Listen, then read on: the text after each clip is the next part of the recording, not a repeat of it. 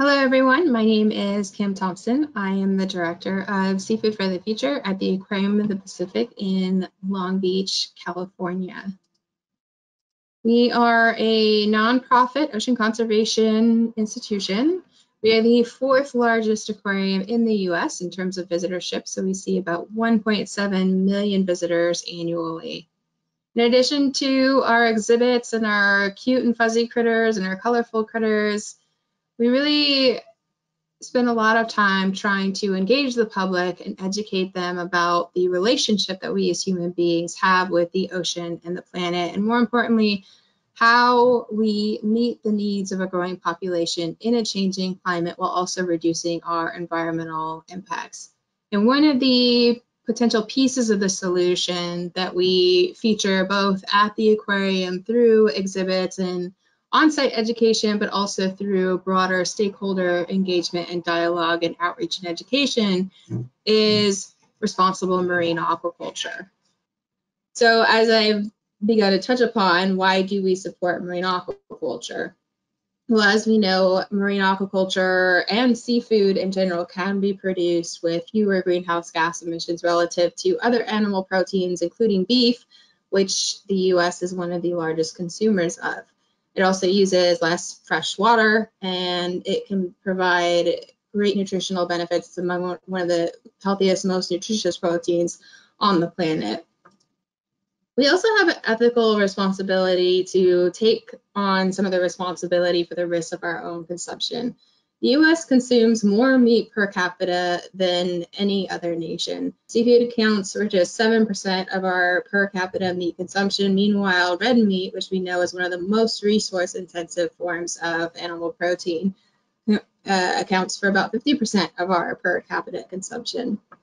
We also import more seafood by value than any other nation. So we're clearly relying on other nations to produce our seafood for us, despite the fact that we have probably some of the greatest potential in our own exclusive economic zone in terms of ecological and regulatory potential to produce more seafood in a more responsible way.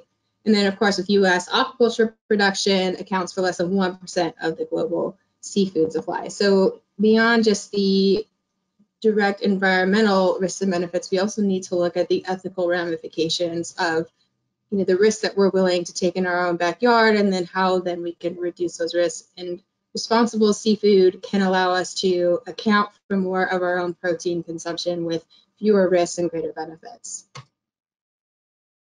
As my boss, Dr. Sherry Schubel, likes to say, marine aquaculture may not be the silver bullet, but it might just be the silver buckshot that we need. So it's clear that we need to increase our domestic seafood supply, but what is it that's stopping us? Well, we know that we have, and research has shown that we have the bones, the regulatory and legal infrastructure to responsibly manage marine aquaculture. In fact, we have some of the strongest environmental regulations on the planet. It's not to say they aren't without need for improvement, as anything can be improved, especially over time as society grows and changes. But generally speaking, we do have a very strong framework of environmental regulations, including the Clean Water Act, the Endangered Species Act, the National Environmental Policy Act, or NEPA.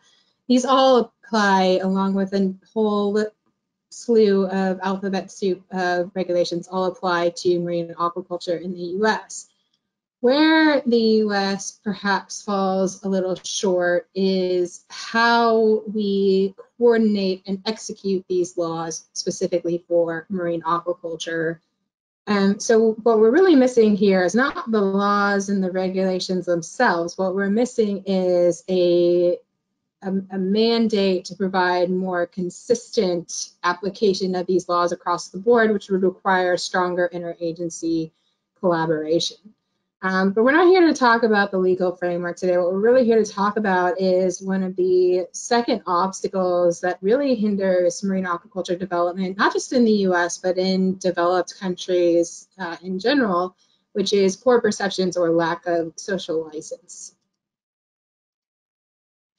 So what is social license? First, a few things that it's important to point out is, first of all, there is no one single definition for social license, so this may vary depending on what publication you're looking at. It's also important to understand that this is a loaded term. Not everybody accepts it, and not everybody accepts that it should be applied to the blue economy or marine aquaculture or conservation. So keeping in mind that for the purpose of this talk, we are going to stick to social license as a framework to look at, a lens to look at, but it is not without its own challenges. Social license was originally coined for looking at social interactions with mining. It has since been also looked at for the blue economy globally, and also more recently it has been looked at for marine aquaculture development. The EU is certainly much further along than we are in terms of looking at perceptions and marine aquaculture, but Canada has also some pretty strong programming on this, and the US is just starting to play catch up in terms of research in this area. But for the purposes of this talk, we're going to look at social license as the implied permission that communities and societies may grant for activities that may take place in or may affect shared resources in areas such as the ocean. It's important to understand about social license that it is earned and maintained over time. Poor perceptions tend to be associated with a lack of knowledge about an important sector. This is really important because you can imagine how if people don't understand something or they haven't really been introduced to it, it's going to be much easier to influence with the negative information that they see. So for example, we know that the national media coverage is tending to sway toward the more negative information, usually because it's sexier, right? It's timely, it's something that happened, it gets great headlines. So if you hear about these escapes or a chemical spill or disease outbreak, and that's what the public is introduced to. So without something else to compare it to, without understanding anything else, this is what is going to resonate most with most of the broader public. This is going to be their first and probably only exposure to marine aquaculture. Personal experiences in specific regional contexts are also really important to understand. So for example, we know in the Gulf they had the BP oil spill, and so people may be hesitant to want any form of human production in the ocean, just because they're still going to associate it with those risks, and maybe put a little bit heavier weight on the risk versus the potential benefits. Why do these things matter? Well, the truth is they can affect the ability for farms to obtain permits. They can also, even if the farm does get a permit, they can make it more costly and time-consuming for them to do it. As you can imagine, this is not going to be very attractive to investors. It can affect the duration and severity of bad press in the wake of negative events. And again, as I mentioned, it could also be that the public is only being exposed to these negative events, which is going to be that positive feedback cycle of them just hearing bad after bad after bad. And it may also prevent aquaculture from becoming a priority in local, state, or national government. And this is really important because if we're looking to governments to help us build more consistency and strengthen that interagency collaboration so we can grow and expand marine aquaculture more efficiently, more safely, more responsibly, it first has to become a priority in those local governments. And perceptions are going to be a key part of that because their constituents also have to want it. So how do we tackle social license and perceptions issues? I think the first thing that we really need to take a step back and understand is consumer marketing versus education and outreach. Now, oftentimes, if we talk about social license, social perceptions, it tends to get blurred with marketing. And pretty much every conversation I've ever had about this always somehow circles back to consumer marketing. And I can understand why people go there, but they are actually not the same. It's very important to distinguish. So marketing is key for consumers, getting people to eat and buy more seafood, right? And this is definitely a win. It's something we should all be striving for. We certainly support this. But if we're talking about getting that social license and that social acceptance to get farms permitted in the water, it's a different audience and it's a different approach. So what we're talking about with education and outreach is really educating and engaging broader audiences to garner that support, to expand their knowledge and exposure to marine aquaculture and what marine aquaculture is, regardless of the plan on actually buying and eating the seafood. And then, of course, though, these two strategies, they need to work in tandem. They need to work simultaneously. Each effort has its strengths. Certainly, the education and outreach can learn from the experience and benefit from the resources of the marketing side and vice versa. It's also important for consistency. Some of these, key core messages are shared more accurately, more consistently across the board. So for the purposes of this talk, we're going to stick to education and outreach as necessary for garnering the support we need to permit a farm in U.S. waters. And what this means is K-12 education. It means community outreach and engagement, stakeholder outreach and engagement, and also just broader public education and awareness.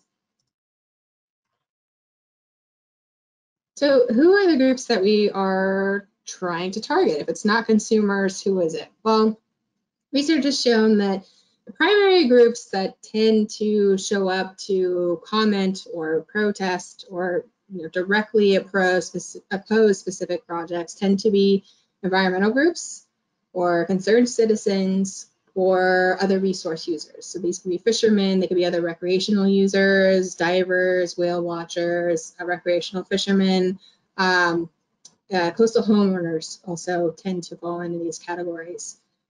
These tend to be the loudest voices, and they have a lot of resources, monetary resources, and also large followings. It's important to note that while all groups are important, all voices are important, the groups that have these loudest voices and the most resources are not necessarily representative of the population at large, or what's the greater good for society and the environment. For example, some research has shown that some of the people most engaged, for example, in adopting sustainable seafood products, like the cards and the recommendation programs, or associated with some of these efforts to sign on to some of these broader environmental campaigns, tend to be Caucasian, they tend to be upper middle class, they tend to be more educated, and they tend to be female. I've been into this category. I certainly view us as an important voice and one that should be taken seriously, as with any voice, but we are certainly not representative of the population at large, and that's an important thing to keep in mind. And it's also important to understand that, through the research, what they've seen, if you look at public comments that come out in writing, news articles that come out in opinion pieces, environmental concerns tend to dominate the rationale for opposition. However, what research has shown that while the environmental concerns is what they're putting out in the public space, for example, UC Santa Barbara did a workshop many years ago with commercial fishermen, and the commercial fishermen had come in saying, yeah, we're concerned about X, Y, and Z environmental issues. But once they dug deeper through the workshop, what they came to realize is, at the heart of it, they were concerned about their livelihoods and that competition in the markets with the seafood. So it's really important to get down to the heart of what these concerns actually are versus what we are seeing on the surface. That is a plug for my friends in the social science field, which I will plug throughout this talk. We need to fund more research. So for the purposes of this talk, let's focus on these groups through two different lenses. Community is a place, which is your neighbors. So these would be indigenous groups, these would be First Nations groups, these would be local homeowners, these would be local fishermen and other users. So if you're a farm, you're trying to seek a permit either for a new farm or to expand an existing farm, these are the people who are going to be directly potentially impacted, but directly invested in this project. Whereas communities of practice, that's a bigger lens. So they could be local, but they could also be national or international, and this is going to include a lot of those NGOs, the other resource users. So again, you've got fishermen and recreational users here, but the difference with this group, as opposed to the neighbors and communities of place is that these may be more of the fishing associations. They're going to have probably a lot more resources at their disposal and much louder voices than the local guys on their own would have. So now let's move on to the what. What are the different types of issues that we're looking at? What are we trying to address with these different groups? And it's important to understand there's kind of two main categories that we want to look at here. The first is going to be tangible impacts. These are measurable impacts. They're going to have a baseline, a target that you can hit with numbers. You either make the numbers or you don't make the numbers. It's something that you can show through data if you're in compliance. These things could be water quality, it could be biodiversity, you could look at economic impacts and relationships in the market. And then you have intangible impacts, and these are a lot tougher because they're not necessarily quantifiable. You can't necessarily put a number to them. So these include values, ideologies, potential user conflicts, such as, is it going to affect my livelihood? And oftentimes too, we see, for environmental groups, they'll say they're concerned about disease escapes, things of that nature, but the reality is they're really just concerned about any development activity in the ocean. They want the ocean to remain pristine and wild. So these are a little bit of tougher issues to tackle, but they're not impossible to tackle. How do we tackle these issues? So first, it's important to understand who should be taking a lead role in discussing what with these issues. So for tangible impacts, or the measurable impacts, it should really be the farmers and the government that are taking a lead role in really being transparent, open, and honest about what the best management practices they're adopting for that specific farm that they're seeking permits for, and why are they adopting them. And as you'll see later, you should really tailor this to the priorities of the community with which you are engaging. Don't assume and go through a consistent list just because it's what we know as a community needs to be addressed. They also want to know the applicable laws and regulations. What are the rules and regulations that you are required as a farm, as a business in their community, in their backyard to follow? Of course, you want to prove that you're demonstrating, you want to demonstrate that you're in compliance with these laws and regulations and hopefully going beyond. And, one of the tools that conveying that you are demonstrating compliance, that you are in fact meeting your targets in a transparent way, is certifications. The government also then helps and support with this because they can collect and they can share the data and compliance information. We see this with, government sites in Canada and Scotland. They've got some really great sites with the data from the farms. You can see sea lice treatments, you can see antibiotic use, you can see wildlife interactions. And so the government could really collect and house this data and then share this data in an open format for the public to have access to. The government should also play a role in helping the public to understand the applicable laws and regulations as well. And then the NGOs and academics then provide that scientific evidence for the efficacy of the best management practices that are being adopted and the regulations.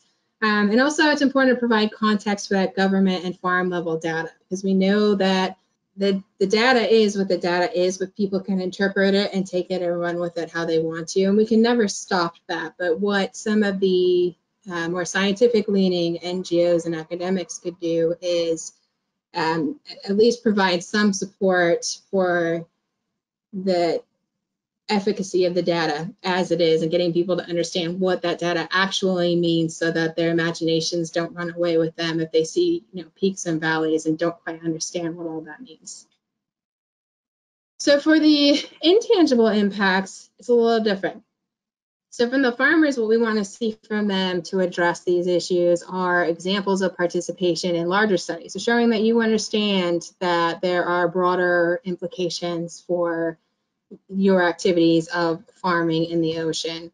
Some examples, for example, Hog Island in California is working with the Nature Conservancy and UC Santa Cruz and UC Davis to better understand the interactions and relationships between oysters and eelgrass. So these larger studies are going to be really important for people to understand that as farmers, you're also concerned citizens, you get it, and you want to understand these relationships and how they work as well, and be a part then of those implementing those solutions.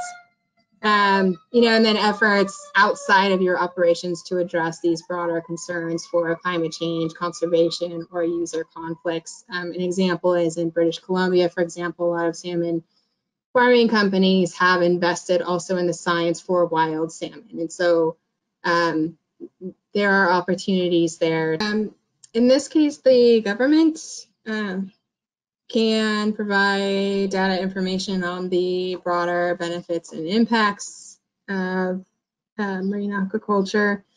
And then the NGOs and academics can also help provide that science-based evidence for the broader benefits and impacts to society and the environment, and again, providing that context for government and farm level data that is being provided in this space. But when it comes to who should take the lead, so as I mentioned with tangible impacts, it should really be the farmers and the government taking the lead on providing this information, right? It's the farmers who are implementing the best management. You're deciding what best management practice you are going to use in collaboration with government, and in some cases in collaboration with the NGOs or the certification programs. But ultimately, it's your decision on which best management practices are adopted and why they're adopted. So it should really be the farmers and the government agencies in charge of regulating that should take the lead in engaging the public with these tangible impacts. And then again, the NGOs and academics play a supporting role, providing that backup information for the efficacy of the science and the context. However, with intangible impacts, I would say we need to flip that, right? So it should be the NGOs and the academics that really need to take a proactive role in educating the public at large on the scientific evidence for the broader benefits and impacts to society and the environment. And then the farmers and the government then play a supporting role in providing that information through their own networks to their audiences. So now we're going to take a deeper dive into the communities of place. And as a reminder, these are your neighbors. These are the Indigenous and First Nations communities. These are local homeowners. These are local fishermen, local recreational users, divers, whale watching communities. It's those groups that are going to be locally potentially affected and engaged in your project, whether it be permitting for a new farm or the expansion of a farm, or even just regular existence. So one of the key things that exists throughout the literature for social license to operate, if you're looking at mining, if you're looking at blue economy, if you're looking at aquaculture, is building trust in these communities. And it's important to understand that trust is earned, trust is maintained over time. You don't just work really hard to earn their trust and get the permit. You get the permit and then you're done with it. It's a journey. You have to keep going. It's also a team sport. So if you are going out to get your permit, you could potentially be impacted or affected then though by whatever perceptions are left over from existing operations, and vice versa. If you're a farm going out to get a permit and maybe you rub people the wrong way, another farm that is going to get a permit to expand their operations in the same vicinity or area, or maybe elsewhere, and it just happens to make national news, these things can affect one another. So it's really important to understand that your efforts do not actually happen in a bubble. It is a team sport. Trust is earned and maintained by proactive and honest communications, demonstrated ethical and responsible behavior or accountability, and active participation in the community and building relationships. So let's start with the communication piece. So communications, they should be proactive, they should be ongoing, and they should be tailored to the specific concerns and values of your target audience or your neighbors or your community of place. So by proactive, what I mean is don't just wait for something to happen. Don't wait till you absolutely have to communicate. You should be communicating throughout the process. And this can, you know, if you're going for a new permit, you should be communicating with those communities step by step as things go. If we've learned nothing else from the MPA process here in the US, we know that there were a lot of stakeholder groups who felt like decisions had already been made by the time that they were brought to the table. So it's really important to communicate early and to communicate often. So again, keep those communications going throughout the process. Even if you don't have a farm in the water, as you're going to seek those permits, get those communications started as soon as you possibly can. And they should be tailored to your specific concerns of your core audience. So in your community, jobs and economy may be a top priority, but it may not be.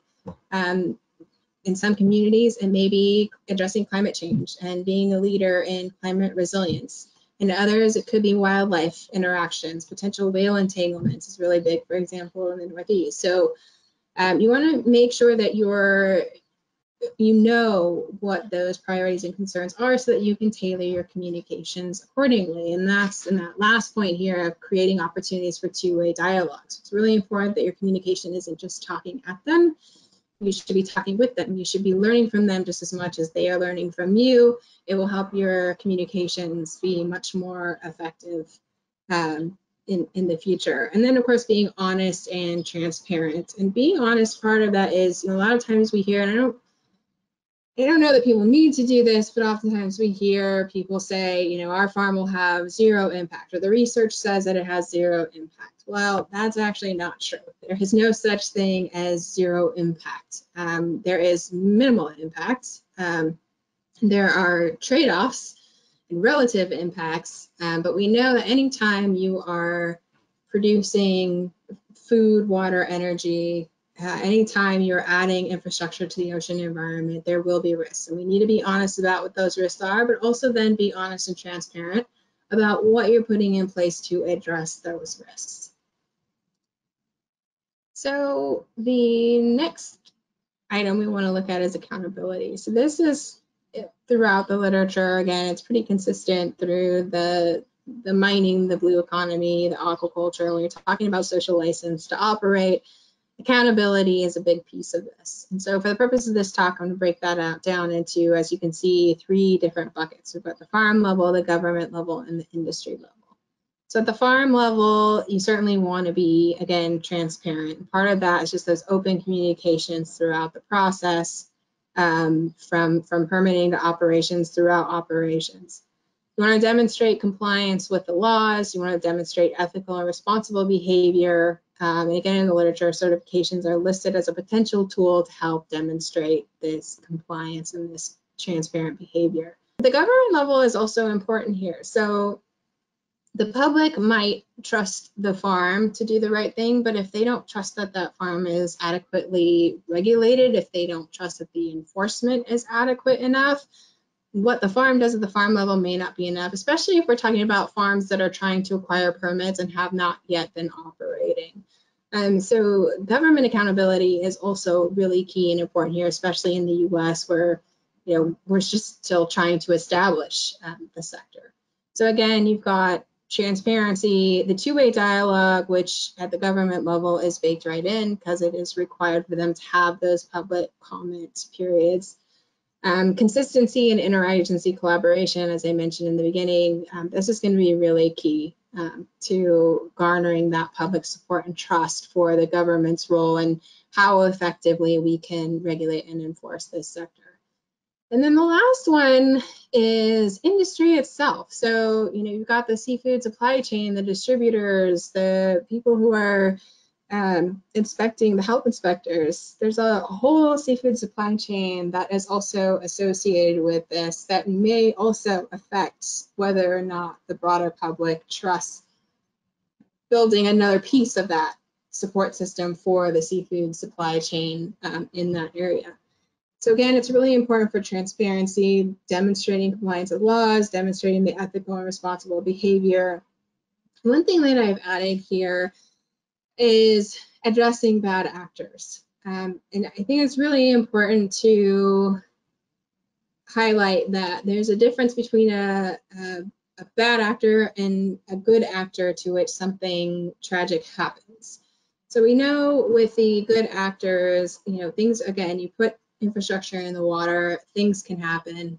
But they're going to take responsibility for it. They're going to own it. They're going to be very clear and transparent about what they're going to do to address it. And then they're going to be able to demonstrate down the line they've actually implemented what they said they were going to do and whether or not that was adequate and worked.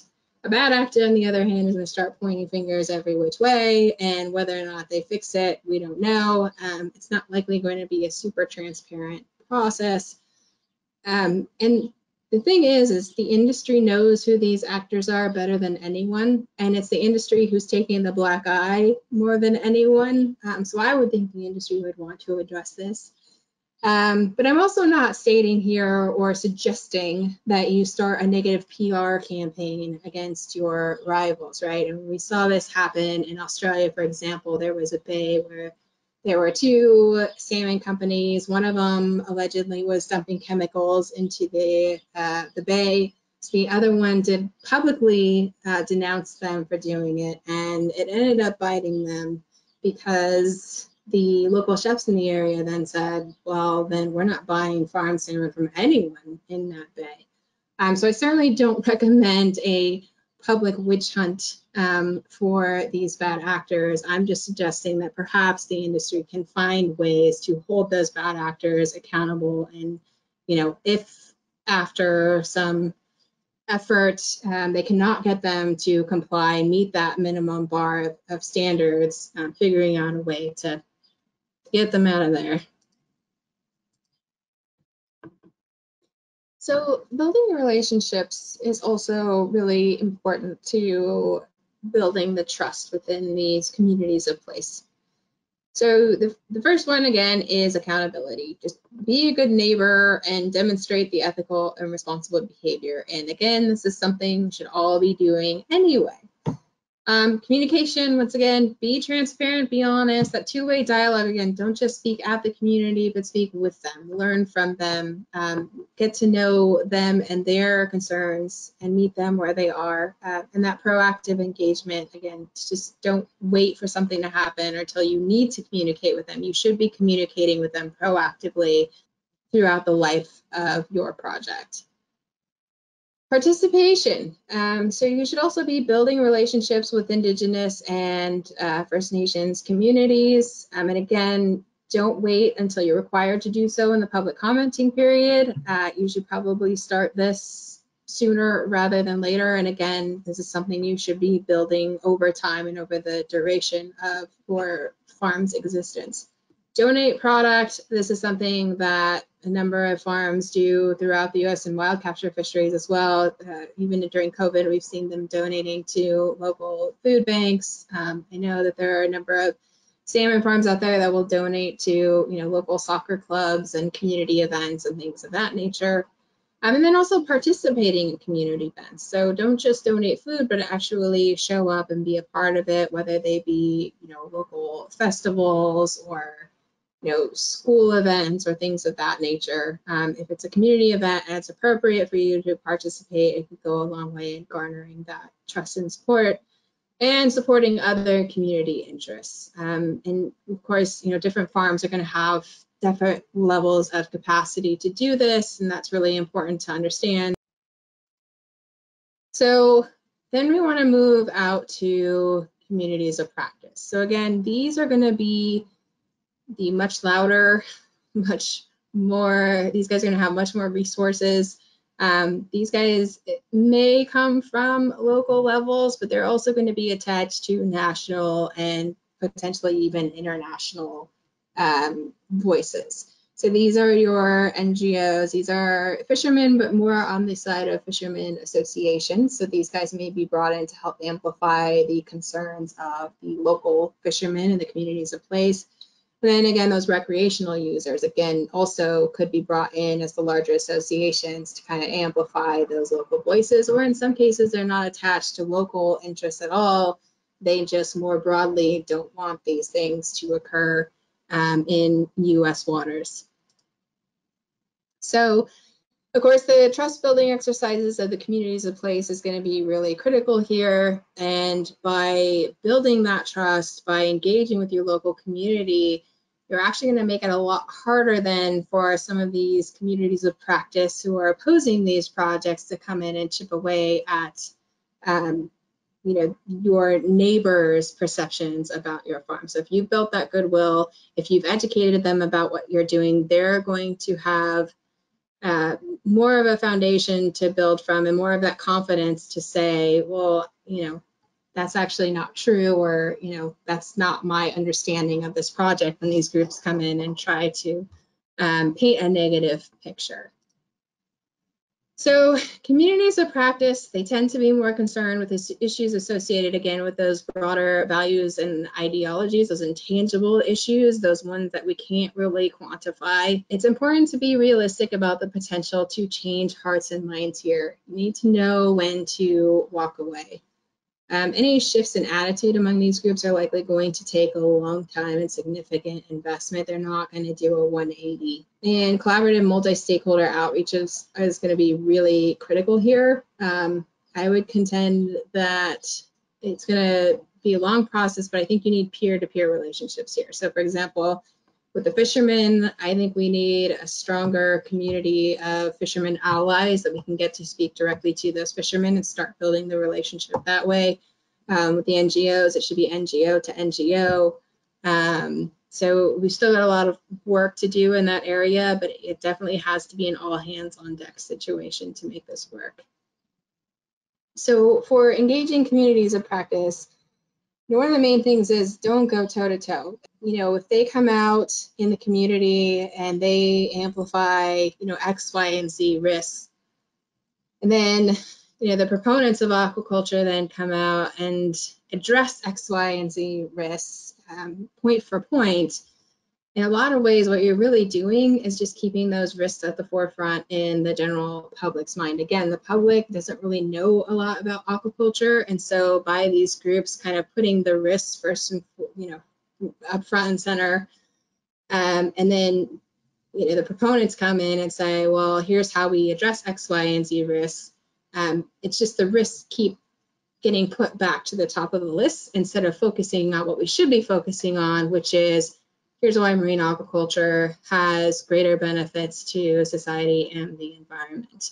And then, of course, going back to communities of place, then you can start to tackle those specific risks and the best management practices that you're going to apply and things of that nature. But if we're talking about the bigger messaging to the communities that is going on with some of these groups, going to toe-to-toe may not always be the best strategy, and it may not always yield the best results. We need to emphasize, again, those messages that address the values and ideologies. Again, it's those bigger picture, how does marine aquaculture contribute to benefits for society and the environment at large? Meeting your audience where they are. Again, if jobs and livelihoods and economics are not their priority, what is their priority and what should you be focusing on? What should your key messages be? And also just not attacking, right? So if your audience is genuinely concerned about a risk or issue, and the proponents understand based on the science that this is not really a risk or issue because we have ways to address it, be patient and try to find a way to educate them and to get them on the same page without attacking and just telling them that they are wrong. Investing in broader education and outreach efforts, of course, is going to be really important, and this has to be an ongoing effort that happens at all levels. So if we know that there are farms, for example, that are going for permits, we should certainly be concentrating in those areas for that broader education outreach, but we should also be having more national and regional outreach and education campaigns that are ongoing. And then we need to build stronger relationships and collaborations, again, with proponents from the NGO and academic sectors.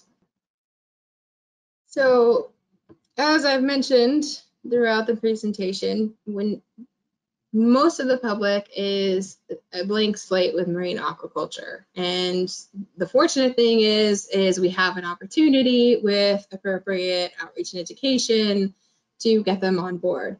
The unfortunate thing is it also means they are much more susceptible to being influenced by negative attention that comes through, say, the mainstream media or trusted groups that they tend to follow on social media.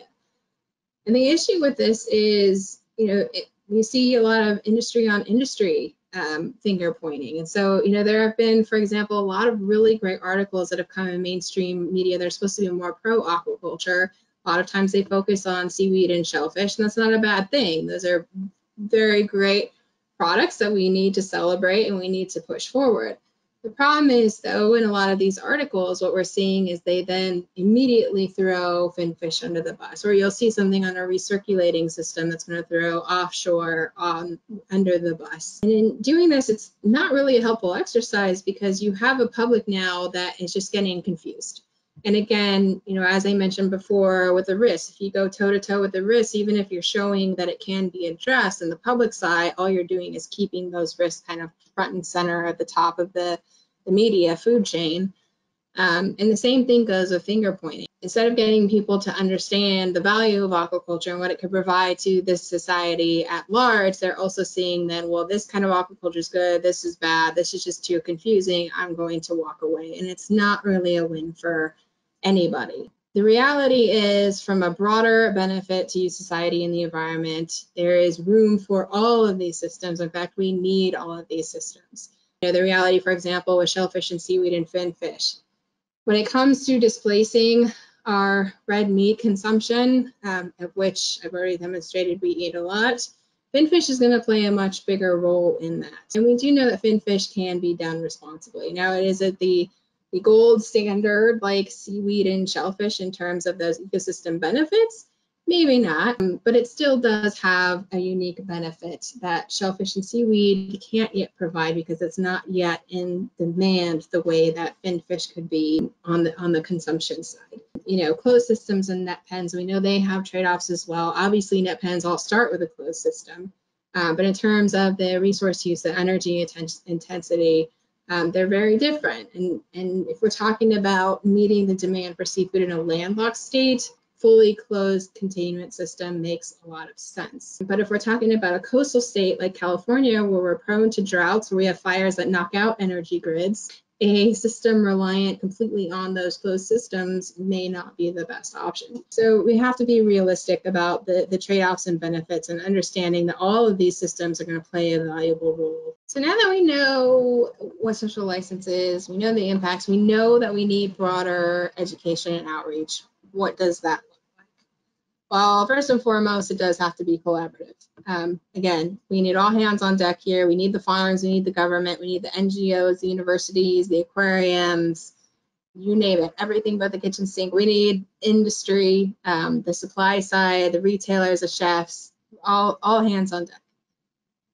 We also need to get better collectively at telling the story. So we need to humanize not just the farmers, but also the scientists who are involved, the chefs, again, throughout that supply chain. But we need to put a face to the practice. It's much easier to throw stones at a faceless industry than it would be to actually look someone in the eye and make some of these claims.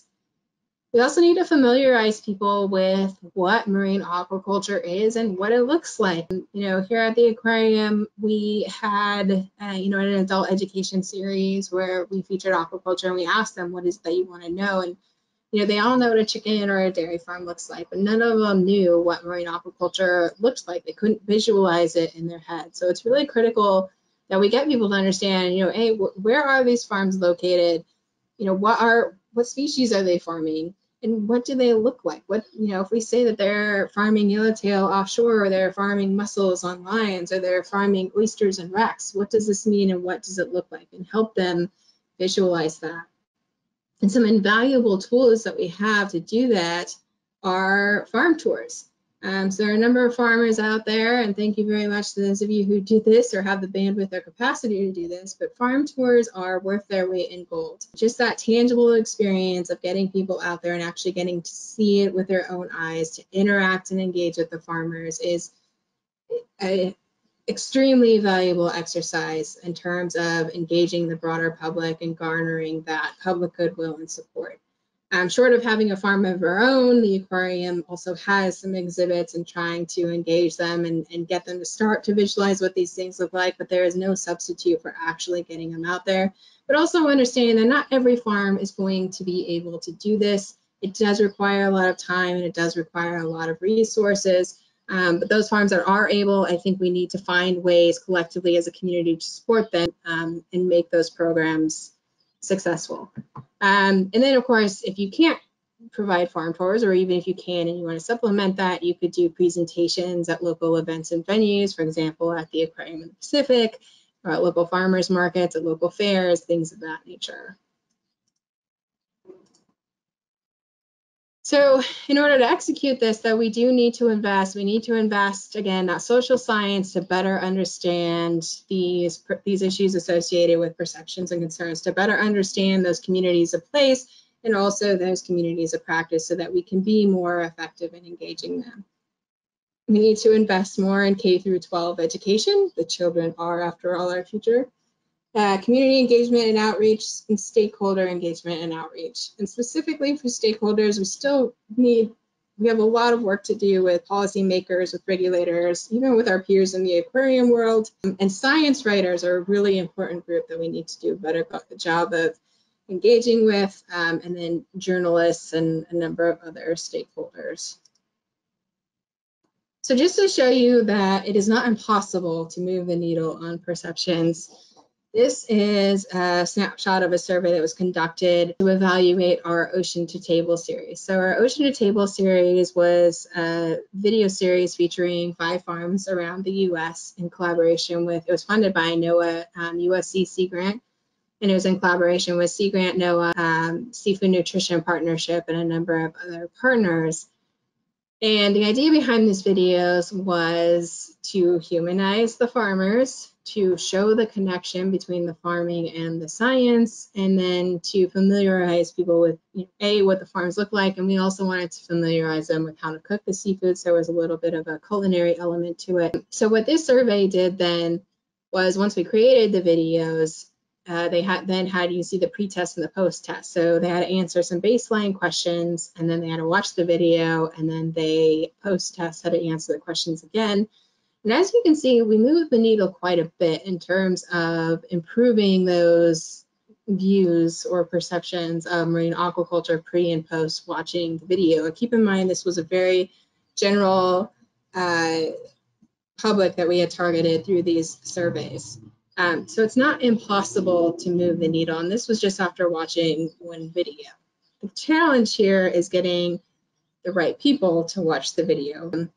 These participants were actually paid to contribute to this survey, which meant they didn't get their money unless they actually watched the video and finished the survey. Getting a broader public that knows little to nothing about aquaculture to then click on the link for a video about aquaculture is easier said than done.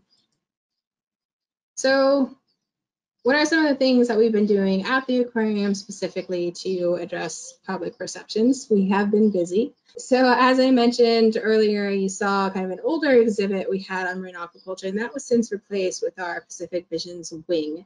And so that whole wing focuses on, again, meeting the needs of a growing population in a changing climate while reducing our impacts. And it really focuses on the development of food, water, and energy. And marine aquaculture is playing a starring role throughout the wing as one of the potential solutions. So it's featured very heavily in the theater as one of the food solutions. And then in our culmination gallery, it is in the interactives, and then all 3 live animal exhibits actually relate to marine aquaculture. And the beauty of that is we have hired a consultant to evaluate the efficacy of these messages, and what she found was that people were very receptive and open to the idea of marine aquaculture as a sustainable source of protein in the future. So that's good news. We also have our websites and our story map. So our story map, again, we wanted to familiarize people with where these farms are located and kind of get a general sense of what they look like. So this is just one tool that provides an avenue to do that. We also have our storied seafood project. Now, the two stories or the two pieces that exist in that currently are wild capture. However, we are working on a U.S. marine aquaculture piece that will come out in fall of 2020, probably very late fall, early winter. But that will enable us to, kind of story bank, if you will, some of these great existing stories that already exist, again, to humanize and familiarize people with what marine aquaculture is. And we will be in touch with many of you in the near future to start to aggregate some of the great stories that you guys are already telling that we can include on that website. So videos, as I mentioned, we have a number of videos that we've created over the years, including our Ocean to Table series. We have a fun animation series that was done with the Arts Center College of Design. Some of those animations are 30 seconds or less, so they're great for social media. There's a fish story, which tends to be popular. It's about a 10-minute video on marine aquaculture, and then you can go to our YouTube channel and find many, many more, including a 20-minute video we did on U.S. marine aquaculture. We have a couple of other animated shorts put together by our own AV team. So lots of stuff, lots of resources there. K through 12 education. So we did just put in an application for funding to turn a module we just created into a format that's conducive to being published on the PBS Learning Media, which would enable us then to reach potentially hundreds of thousands of educators. That particular module is a little unique in that a lot of the education content that currently exists for aquaculture is usually built around building your own aquaponics project, and the students get to learn and look at the quantifiable, measurable pieces of aquaculture and growing your own fish and growing your own sea vegetables. But what this would do is put it in the context of the broader food supply and the changing climate. So it just provides a little bit of a different context. And then with our Ocean to Table series, we're still waiting on an education module that was supposed to accompany that as well. So we do have our stakeholder newsletter. Some of you may be familiar with our U.S. Marine Aquaculture Communications Toolkit.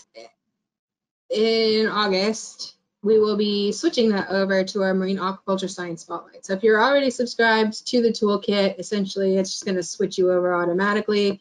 If you're not a fan, feel free to unsubscribe.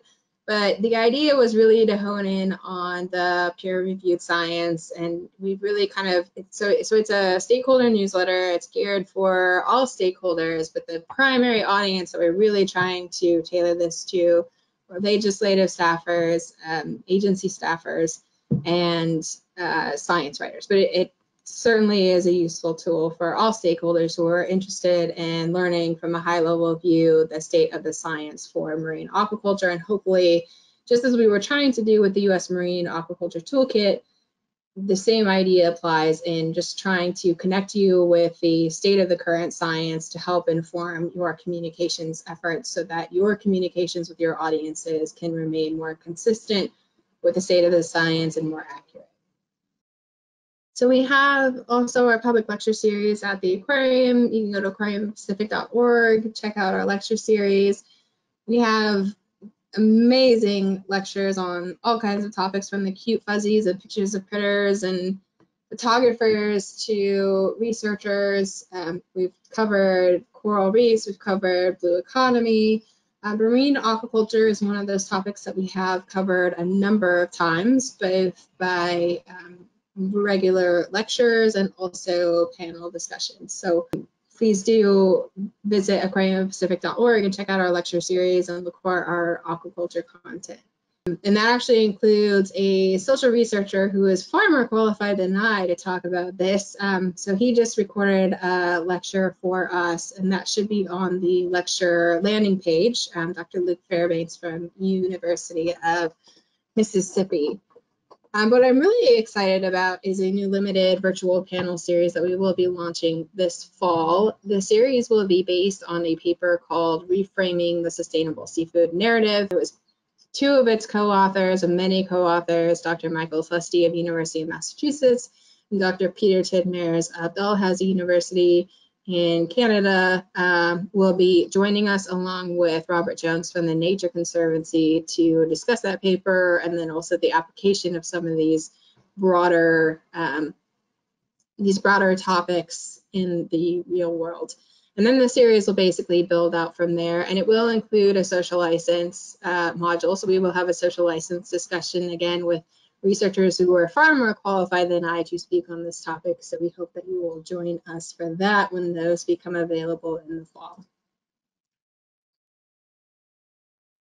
So thank you for taking the time, for tuning in. You know, as I mentioned, addressing social perceptions and social license is a team sport. It's going to take all hands on deck, and you know, we look forward to engaging with as many of you as are interested to start to tackle this really complex problem and start to move the needle toward more positive reception for responsible marine aquaculture development in the US and abroad. Thank you very much.